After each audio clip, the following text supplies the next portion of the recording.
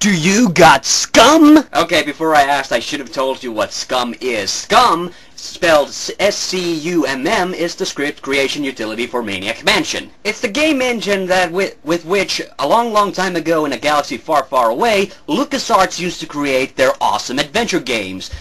Timeless classics like Maniac Mansion, Indiana Jones and the Fate of Atlantis, Full Throttle. It was created by Eric Wilmunder, a guy you've never probably heard of, but the other guy who created it, Ron Gilbert, you might know as the creator of the Monkey Island games. And of course, it was the embedded into the SCUMM system were all these other fun little game engines, which all have these really awesome names like iMuse, Insane, Cyst, Phlegm, and Mucus with 2 M's. Wow. Those LucasArts guys, they really had a sense of humor. Anyway, being such a huge LucasArts adventure game fan, I decided to create this huge timeline of every designer, director, dude who ever worked on any LucasArts game, and basically to show you guys how these adventure games connected, because there were 12 games that were made using the SCUMM engine, and after which all these people, something happened to them. Obviously, this timeline focuses on the trio de force of Gilbert, Grossman, and Schaefer, who all created The Secret of Monkey Island. But we're going to talk about all these other guys on the timeline as well, and you can see the timeline in its full on my blog, and links in the description. Naturally, our little story begins with the game after which the SCUMM engine was named, Maniac Mansion. And although Gilbert, Grossman, and Schaefer all worked on this game, it's worthy of note that Schaefer only peripherally worked on the game. He worked on the NES conversion of the game, and so was not really a creative contributor on that. Instead, and Grossman was also only on the writing crew, but instead there were no less than 4 designers credited on this game, and we're going to be focusing a little bit on them. 4 of these guys, including Gilbert, Grossman, and these guys called David Fox and Gary Wimmick, all went on to work on Zack McCracken and the Alien Mindbenders. And we'll first start off with Gary Winnick's little timeline here. Now, as I understand, Gary Winnick was primarily a graphic designer of some kind, and after Zack McCracken, he basically jumped to a different project, while David Fox, Grossman, and Gilbert all went off to make Indiana Jones and The Last Crusade, the adventure game, which also ends David Fox's involvement in the timeline. Gary Winnick, however, goes on to work with Brian Moriarty, the LucasArts Failmaster, on the infamous adventure game flop known as Loom.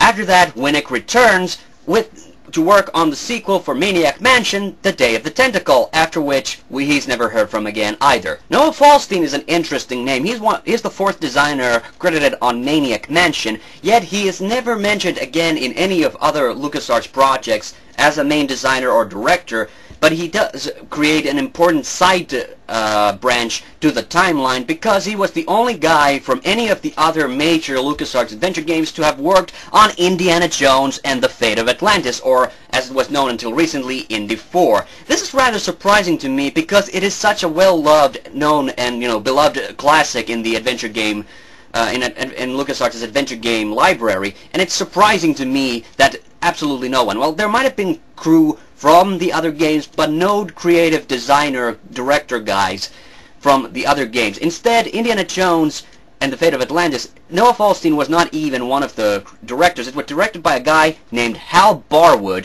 and he is only notable because apart from working on a couple of Star Wars games, years later he would go on to direct Indiana Jones and the Infernal Machine. So Hal Barwood has some serious indie cred, if you know what I mean. After Indy 3, Grossman and Gilbert rejoined Schaefer to create The Secret of Monkey Island, and this trio de force later, of course, creates Monkey Island 2, after which, unfortunately, their trails depart. Gilbert leaves LucasArts to work at Humongous Entertainment. Grossman and Schaefer go on to work on The Day of the Tentacle with Gary Winnick, as I previously mentioned. But there's another name that creates another important side branch to this LucasArts timeline, which we'll discuss in a minute.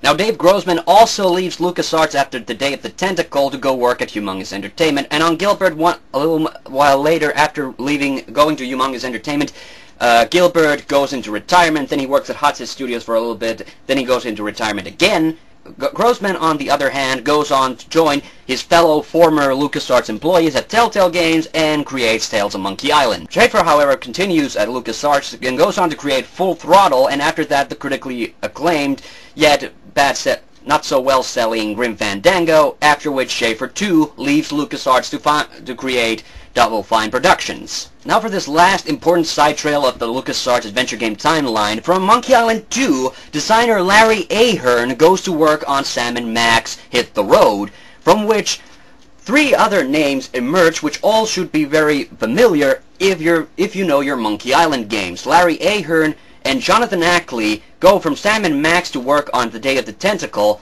after which Jonathan Ackley goes to work on the second Brian Moriarty Failfest, The Dig.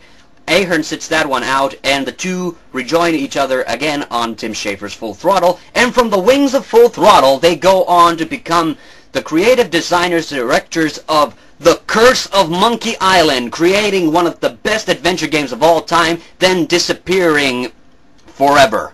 The 2 other important names on this timeline, also from the Sam & Max game, are Sean Clark and Michael Stemley.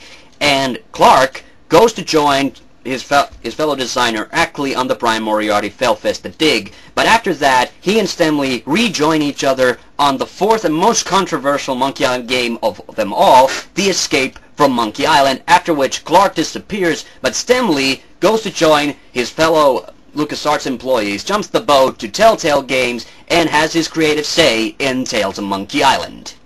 So that's the SCUMM Masters timeline. I hope you found that interesting, and remember, links in the subscription to the full timeline. And if you want to comment anything on this, if you found this interesting, if you found this boring, whatever, just send some feedback, and see you on the next one.